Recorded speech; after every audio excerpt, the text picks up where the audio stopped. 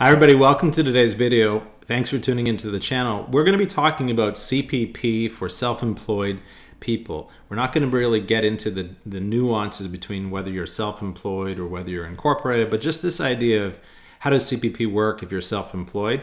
And I actually get this question quite a bit from business owners asking me, what's the most effective use of my money? Do I pay into CPP?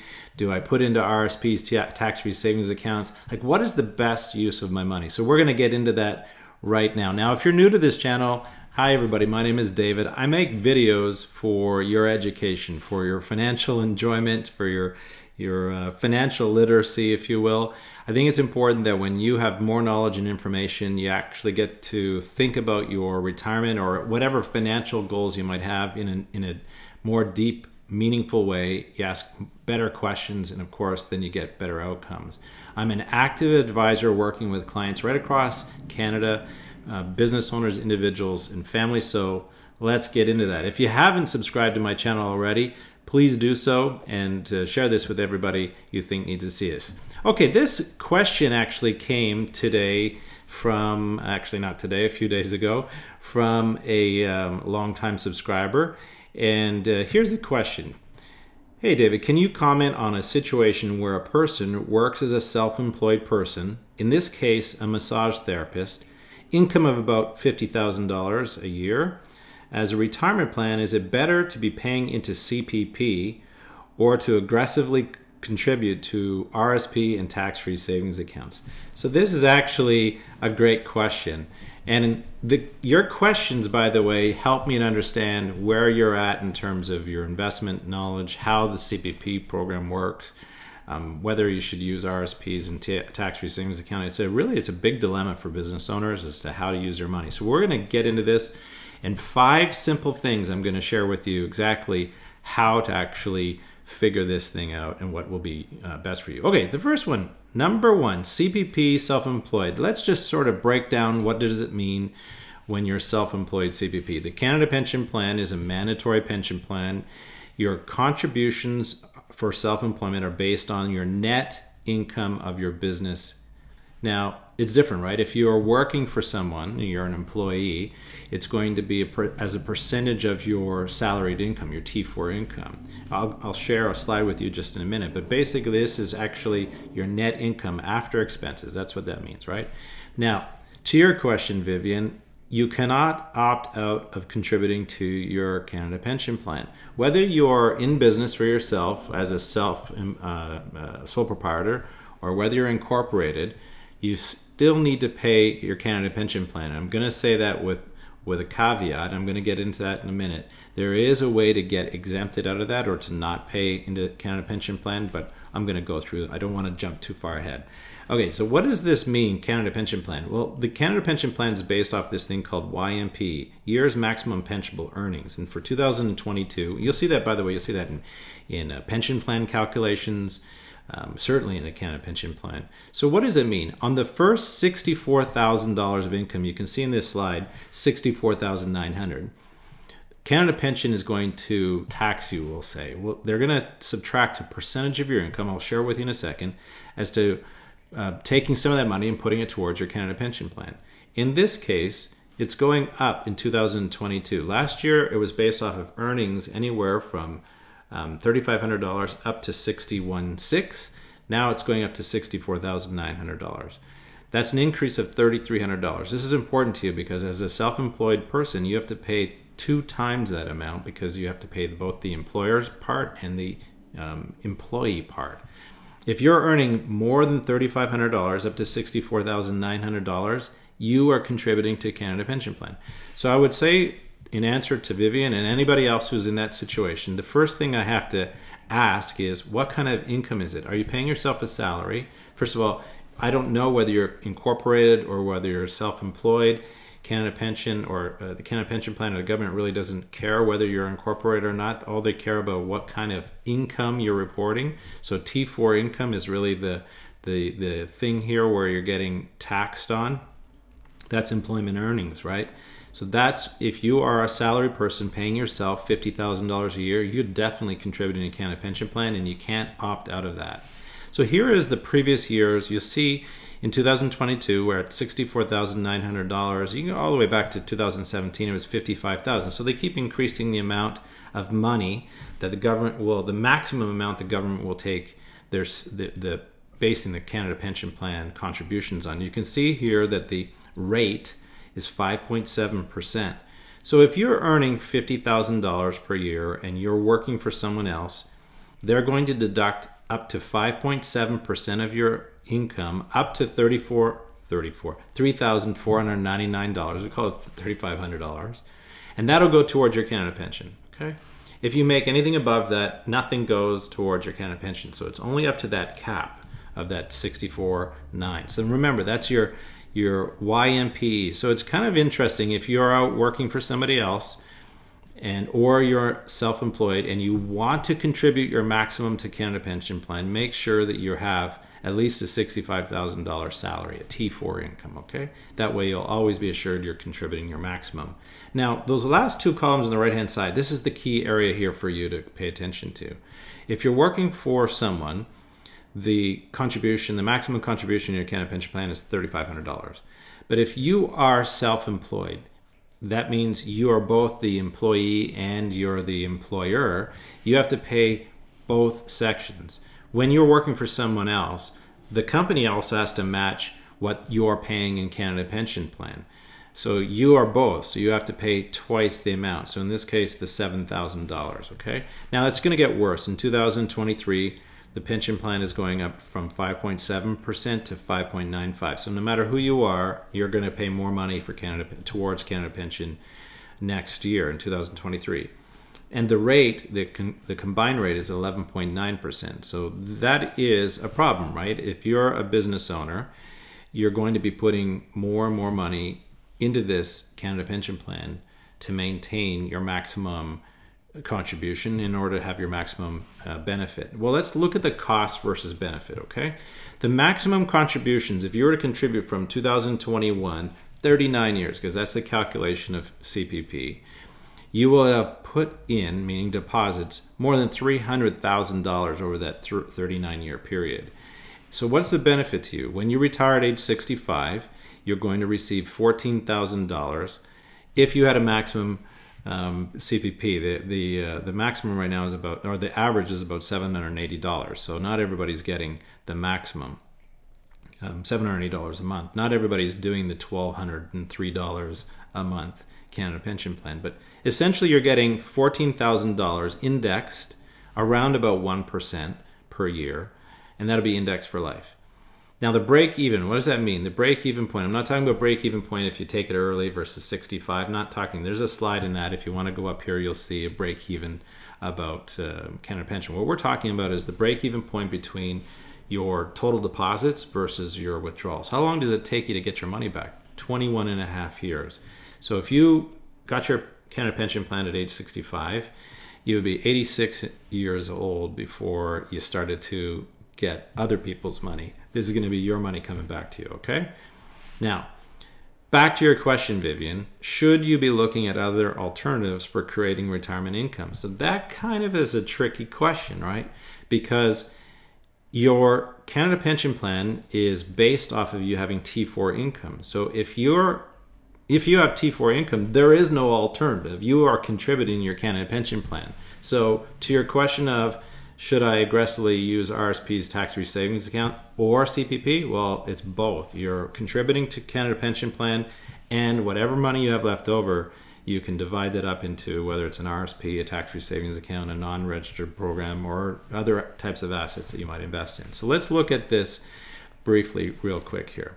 You're earning $50,000 per year, okay? That's your total pre-tax income. You're gonna pay about $10,000 in taxes, and your CPP and your employment premiums, this is Ontario by the way, is $3,400. So your after-tax income is $40,000. So back to you, anybody who is in that range of paying yourself $50,000, I don't mean to say that this is the only income, maybe it is, but it might be you're purposefully just paying yourself $50,000 because you said, you know, that's really what I need to have as an income stream to fund my lifestyle choices. I don't need to pay myself more than that. I'll leave everything in the company. So again, is this a corporation or is it self-employed? Okay, so now, because if you're self-employed, every dollar comes in is being taxed in your hands. So now when we look at what is the purpose of a CPP, the purpose is to replace a third of your pre-retirement income. It's to assist low-income earners in retirement, and it provides inflation-adjusted income throughout your retirement. This is really key here, the inflation-adjusted. Some people discount Canada Pension because you think, well, it's such a small amount of money. It's a lot of money. We've just demonstrated it's going to be well over $300,000 in your lifetime coming to you. And it goes up, with inflation. So in a time that we have right now where inflation is above 5%, having inflation-adjusted income. Now, of course, they're not adjusting inflation by 5% a year. This year was just over 2% inflation adjusted, but it is important to know that that income is going to be inflation adjusted over your retirement. So let's look at if there was an alternative and you were paying yourself CPP, if you were, you weren't contributing to CPP. So this would be if you were investing what you would have contributed to CPP as a self-employed business owner. That means that you have zero T4 income or below $3,500, okay? And if you have zero T4 income, that means you're not going to receive Canada Pension Plan benefit when you go to retire, and you will not accumulate RSP room. So you have to consider, by trying to do this strategy, you're also discounting yourself from being able to do other types of investments, okay? But let's say you went the route of you didn't have any income like that. This is what it would look like. You would have contributions, let's say of $6,000 per year, and that goes up by 1% per year. And let's say you're 30 years old, so you're contributing for 35 years. And that investment inside of your tax-free savings account got 5% growth, okay? That's where we're getting these numbers from. That's how that would look. And then when you look at the 4% rule, you would be withdrawing about $25,000 per year. So the 4% rule is what amount of money can you withdraw, 4% of your money, and to ensure that you're never going to run out of money. So this is what the 4% rule looks at. So you can see here $25,000, and it goes up each year, and it goes all the way up to $41,000 age 86. So at the end of your life, supposing you live to age 86, that is, you would have $700,000 in cash in today's dollars. If you look at the inflation-adjusted dollars, it's $177,000, 35 years later, right? So that's important for you to know. So that means that this person is actually going to pass away with assets. So you could pay yourself more than that, but I'm putting this purposely because I want you to see what that 4%, how that looks in this particular example. Okay, so let's look at number 2.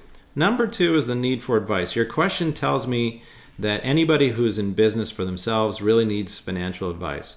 It's creating a financial plan so you have clarity about what you should be doing with your money. What is the most effective use of your cash? Is it putting it into your business and keeping the money inside of your business and investing it inside of your business? Is it paying yourself a dividend and partially a salary, or is it all T4 income? And in that environment, should I be using RSPs, tax-free savings accounts, non-registered accounts? Should I be using whole life insurance policies to take money out of my corporation? Should I invest in real estate? What would my corporate structure look like? All these questions can be encapsulated inside a financial plan. So that's why it's important that you get that done. Number 3, this is also equally important, is will you sell your business at retirement? Is there a succession strategy that you're trying to employ, meaning somebody's going to take over your business, maybe a family member? And if that's the case, how are you going to get your money out? Because you're going to want to sell the business at a fair market value because you don't want Revenue Canada bothering you. And they're going to have to maybe take on debt. I'm not going to get into the idea. If you want to go up here to succession strategies for business owners, have a look at this video. But the idea is you may want to sell your business because you need the capital to retire on. So you need to understand what your exit strategy is. The 4th thing is retirement planning. Have a look at this slide. Retirement planning is a big word, but it looks at RSPs, tax-free savings account, non-registered investments, business income, pension income, Canada Pension Plan, old age security. It looks at all of your income sources in addition to like a basket of other kinds of topics like taxation and estate planning. But essentially what we're looking at is if you want to have retirement success, you want to create multiple income streams in retirement. This is going to I don't want to say guarantee, but having multiple income streams that you can count on is definitely going to have longevity to your retirement and peace of mind, right? The final one, the fifth one, and this is around business versus personal. There's another video up here I'll link to. I'll put everything in the description as well. And it talks about the need for your business to have capital versus you having personally needing capital, or your business needing a tax deduction versus you needing a tax deduction on your income. This is really like the fundamental thing. The reason for this is taxation. I love this picture. It's so cool. I think it's so great. The reason is taxation. People are trying to figure out what's the best way for me to use my money to accumulate the most amount of money and pay the least amount of taxes, right? And then at the same time, not eliminating any other options. So for instance, if you didn't have T4 income, you're not creating RSP room. And if you're not creating RSP room, you can't use an individual pension plan for your business. So your path, your conquest to paying less tax leads you down a path that totally eliminates other options for you. So you want to be aware of that. That's the reason why you talk to an advisor. Okay, so again, tax strategy.